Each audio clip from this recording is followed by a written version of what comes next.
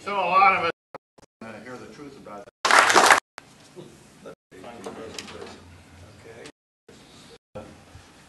Okay.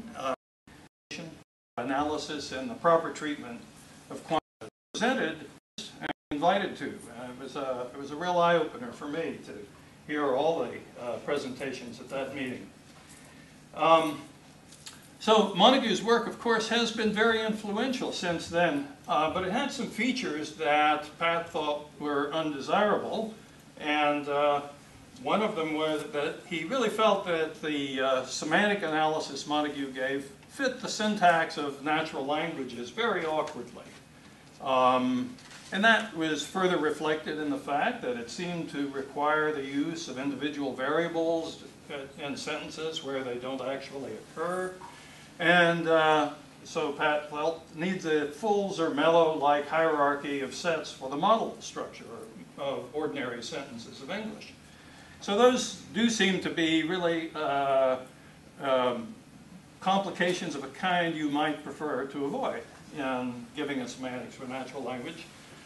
Pat's papers argued that instead there was we should be pursuing a sort of algebraic semantics, which would have obvious advantages in efficiency and computing meanings, and would avoid artificially escalating the semantic types of expressions. He found, however, though, he frankly confessed that it was, as he presented it, at odds with established thinking about the syntax of natural languages.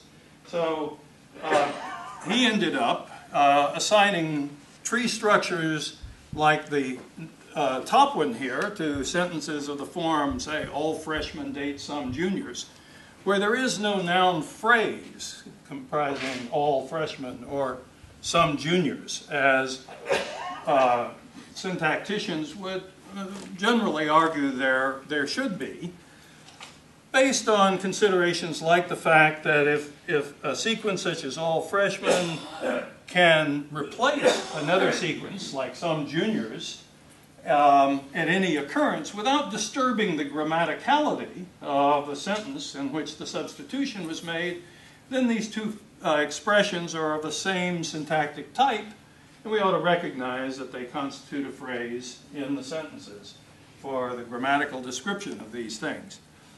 But Pat argued that, in fact, there was a conflict between trying to give an algebraic semantics and recognizing that sort of phrase structure, and felt, I think, for very good reasons, that there were many advantages of trying to give such a semantics. So in particular, he aimed at presenting the semantics to interpret English in an extended relation algebra. Basically an algebra of sets, unary and binary relations over a domain that constitute a Boolean algebra and are closed under certain other operations, like the inverse and composition of relations and a certain kind of image operation, combining relations with sets. And he argued that such an algebra doesn't actually provide adequate denotations for interpreting all the quantified noun phrases in language. In fact, they really don't, they're not even adequate denotations for all the, what you might call syllogistic noun phrases, the ones whose determinants are things like every, some, no. So I think his argument to that effect is actually a very important thing for semanticists generally to appreciate. There have been many arguments over the course of history of trying to understand quantification in various natural languages as to what phrases like all freshmen or some juniors might denote, if anything. Pat's paper contains the gem of an interesting fact that interesting facts that allow one to prove that they cannot denote sets or individuals. You can actually construct a rigorous proof of this. starting just from the truth conditions that these sentences must have, and then making the assumption that we want to interpret the meanings of the sentences compositionally, so that whatever denotation all A's or some A's may have, they would contribute in the same way to the semantic composition of the truth conditions of the sentences. And from there, actually, quite a simple combinatorial argument allows you to prove that these conditions require a sufficiently large number of denotations to be available for the phrases that there aren't enough sets and individuals around in any finite domain to provide those denotations. In infinite domains, you need more than the simple cardinality argument, because you can play coding tricks that would actually encode the denotations in the available sets, and so you'd need additional properties beyond these things like isomorphism, invariance, or conservativity.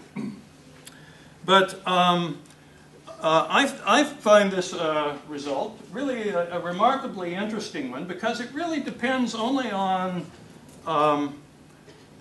two very simple quantifiers, the universal and existential one, and two simple assumptions. One is that the meanings are to be interpreted compositionally, and the other is that in principle, these predicates that are expressed by nouns or verbs can denote any subset of the domain over which the language is being interpreted. So that's an interestingly general result, and I hope it gives you some feel for why, in the sort of extended relation algebra that Pat was employing, it's impossible to provide denotations for these noun phrases. So how should we respond? Should we jettison the syntactic result, or should we perhaps look for a slightly further extended relation algebra in which such interpretation might be possible? Well, I think it's interesting to explore the latter idea. So along with